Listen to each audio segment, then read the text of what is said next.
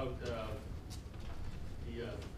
incentives for the work, and I was just wondering, do you feel like when the blockchain reward goes down to zero, do you think that people will still mine at the same level, and will the fees be the same as a Visa transaction, and then we don't have these? So the question was, based on the incentives that exist in the network, what happens when the reward for seigniorage, for generation of new coins, drops to zero, and the only reward is fees?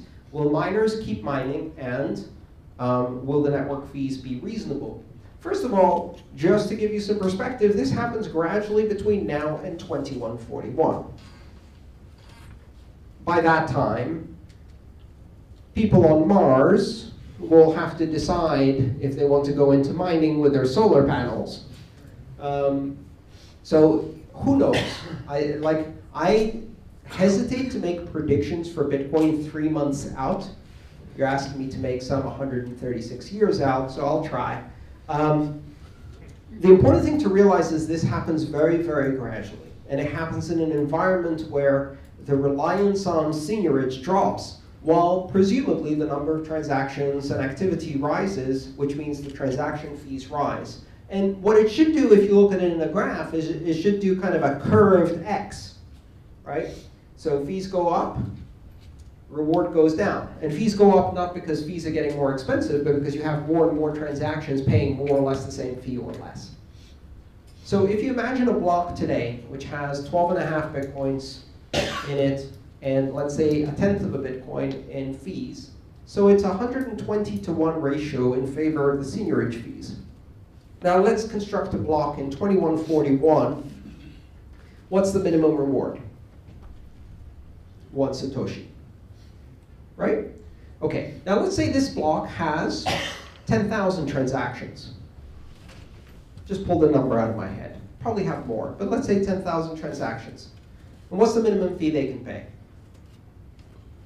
1 Satoshi, right? So if you just had the minimum issuance and the minimum fees, you'd have 10,000 Satoshis in fees and 1 Satoshi in seigniorage. So now the ratio of seigniorage to fees went from 120-to-1 to 1 to 10,000.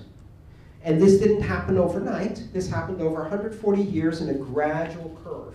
Somewhere in there, there's a crossover point. That crossover point is the day it's 1-to-1, where now miners know that for the future, they're going to focus more on fees. And that happens way before you get to 2141.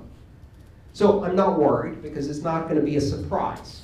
This is the same kind of question that happened with the halving. What will happen when the halving happens? Well, we see this coming 4 years in advance. Everyone's prepared for it. This is part of living in a deterministic currency, is we don't have to wait until the Friday spokesperson from the Federal Reserve Open Committee meeting to come out and tell us what our interest rate is. Mining doesn't stop. Will the fees be the same as Visa? If they are, we have failed badly. Because quite honestly, the fees already for many transactions, most transactions that are above like $5 are lower than Visa. And we're getting better at optimization. If we introduce things like Lightning Network and other layer 2 technologies, if we increase the block size and do all of the other optimization and scaling things, we can do Visa. We can do much more than Visa, and we can do it cheaper.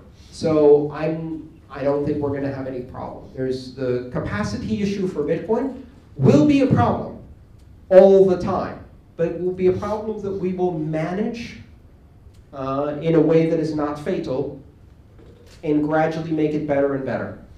So failing to scale gracefully for 25 years, that's the goal.